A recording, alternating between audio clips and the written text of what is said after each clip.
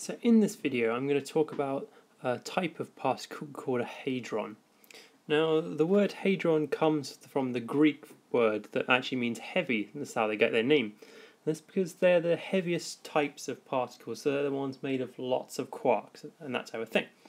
So hadrons are the bigger, or the proper way we refer to them is the more massive particles, because they contain more mass.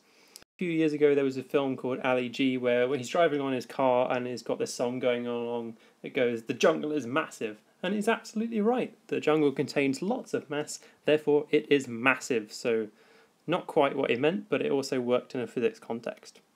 Okay, so there are two types of hadrons. I'm going to look at these a bit more detail in a second, but the two types are baryons and mesons. It's not baryons, it's baryons. And it's mesons, that one. And it's very easy to get those mixed up with muons, the type of lepton, so be careful with that. Okay, so the first type we're going to look at, baryons. Now, key things to know about baryons is they have three quarks, or they can actually have antiquarks in them, but there's always three of them, whether they're a quark or an antiquark.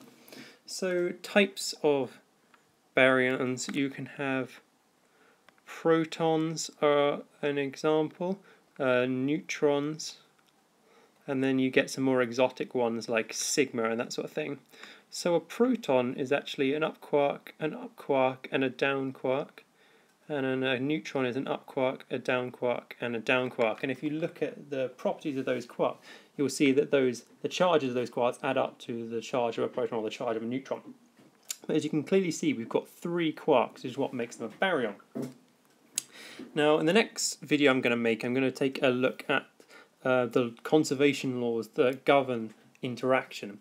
But an important thing to know for that is that a quark has a baryon number of a third, and an antiquark has a baryon number of minus third. So if we apply that to our proton, so we have an up, and a down.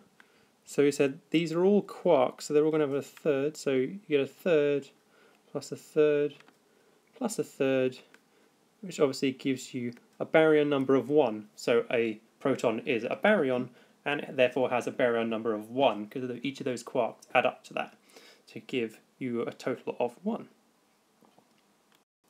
So the other type of hadron are the mesons, and these are different because they have one quark and one antiquark. So it's not enough to say they have two quarks. That's not correct. That would not give you a detailed answer to that. The correct definition of a meson is something that contains one quark and one antiquark.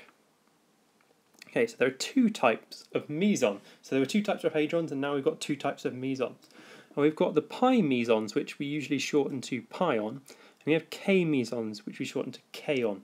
So both of these have a quark and an antiquark, but the key distinction is that kaons are strange. So that means they contain at least one strange quark. So you might have an up and a strange, or a down and an anti-strange, for instance, but they always contain a strange quark.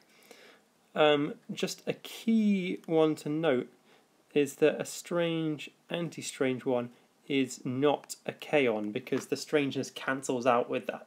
Okay, so I just wanted to quickly draw your attention, not a kaon there. Now, pions are not strange, so you might have, I don't know, an up and a down, or I don't know, like two downs, two ups, or just like the one above, you can actually have a strange and an anti-strange, because their strangeness cancels out, and then you get left over with no strangeness. So those are all end up not being strange at all, which makes them a pion. So there are ways that we use of naming this. So the pions, you can have either a pi plus, which means it's positively charged, you have a pi minus, or you can have a neutrally charged pi, which gives it pi 0. And it's the same for the kaons. You can have k plus, k minus, and you can have k 0 there. And these are representations of the quarks. So if you have two quarks that add together to give a charge of +1, that makes either a k plus or a pi plus, and that becomes important when we go on to look at the conservation rules, because obviously you need to think about conservation of charge, and that's where those come from. So you can get these +1 or -1 or 0 from adding together the properties of the quarks that make up that particular meson.